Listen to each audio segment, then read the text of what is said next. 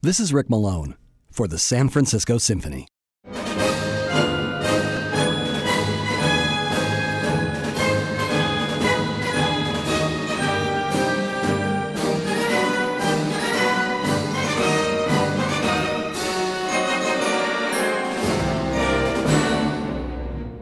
Sergei Prokofiev was one of a number of composers who had enough faith in the new Soviet Union to remain loyal after the Communist Revolution of 1917. But he was enough of a realist about the nature of revolutions to wait out the actual conflict somewhere else. He spent several years in the United States before settling in Paris until he returned to the USSR in 1936. His years in this country were not as lucrative as he had hoped, though.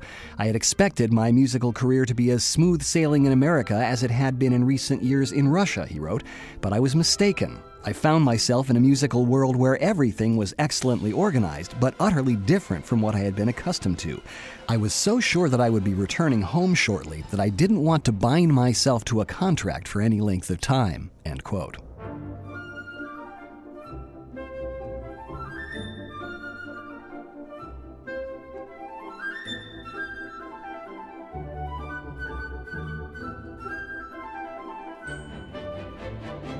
There was one successful episode in his American stay.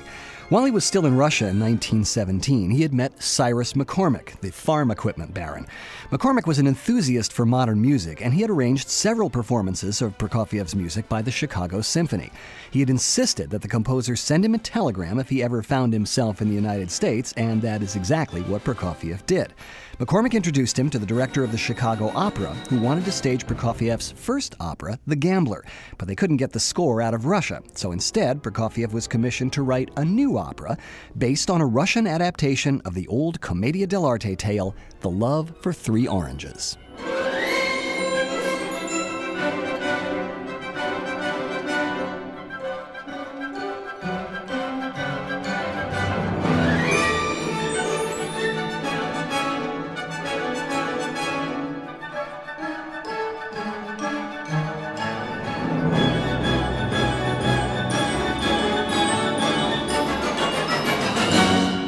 Prokofiev finished his new opera in June 1919, but the production was delayed by the death of the director and a dispute over the composer's contract. The premiere finally took place in December 1921 to a full and enthusiastic house, although the Chicago papers seemed slightly embarrassed at having enjoyed a modernist premiere so much.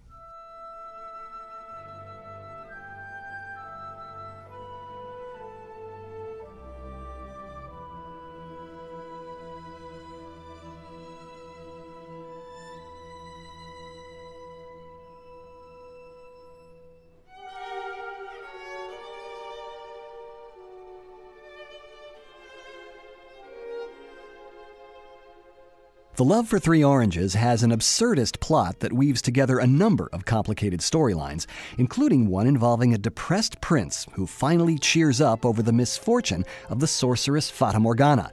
To get revenge at him, Fata Morgana causes him to fall head over heels in love with three actual oranges, which are in the kitchen of the witch Creonta, where they are guarded by a gigantic cook armed with a ladle. The prince does rescue the oranges, and they begin to grow, and it turns out that they each contain a fairy princess. The first two princesses die of thirst in a desert, but the third is preserved by a bucket of water produced by a group of eccentrics. And after many threats and misadventures, the prince and the princess are united and live happily ever after.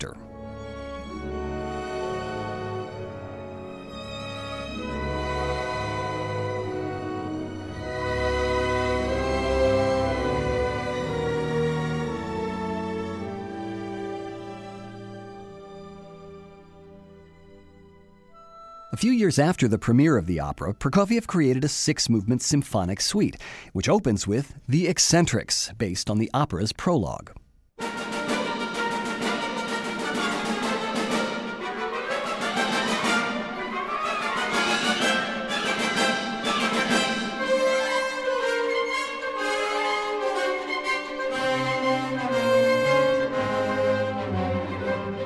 The eccentrics argue with other stock characters, tragedians, comedians, lyricists, and empty heads about what sort of theatrical evening this should be.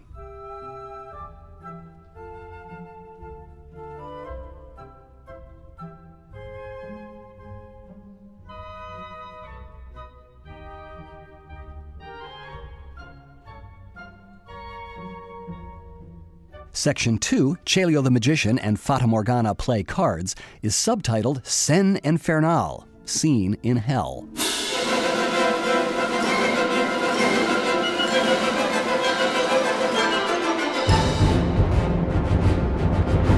The sorcerer Celio and the witch Fata Morgana play a high-stakes game of cards, with the fate of the King of Clubs and the King of Spades in the balance.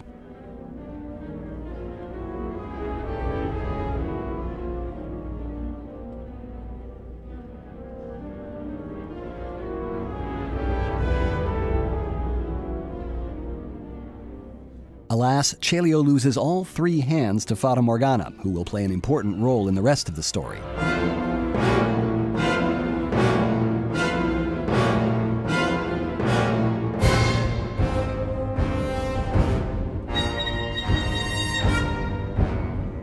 The march that follows is one of the most familiar of all Prokofiev's music, thanks to its use in films and television and the old radio serial The FBI in Peace and War.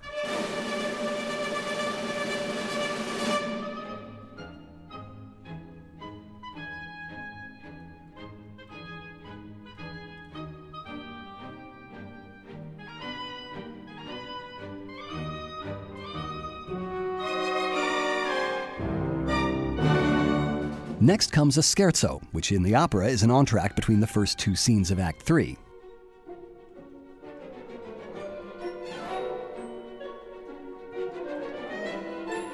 The prince, accompanied by his court jester, has been lifted by an enormous wind and blown off to Creonta's palace, where they plan to abduct the 3 oranges that have captured the prince's heart.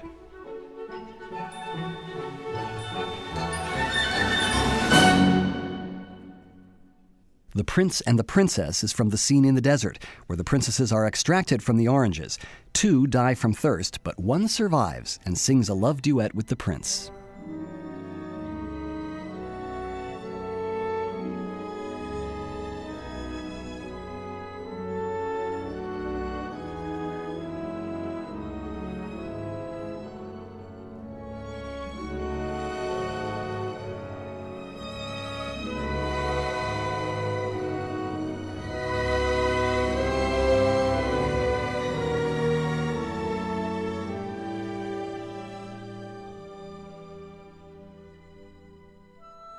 The symphonic suite concludes with The Flight, the finale of the opera.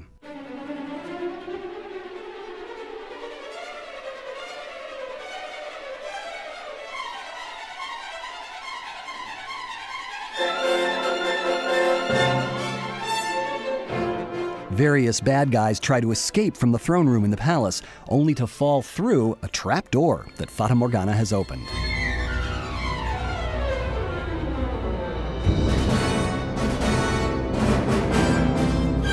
Over the years, the suite from The Love for 3 Oranges has become more popular than the opera itself. When Prokofiev returned to the USSR in 1927, after 10 years away, there was a huge celebration. He wrote in his autobiography that, after meeting old friends at his hotel, I went to a rehearsal of the orchestra. As we approached the hall, I heard the march from the 3 Oranges being played. They are taking it a little too slow, I said, thinking they were rehearsing it. But it turned out that the orchestra was playing the march in my honor. End quote.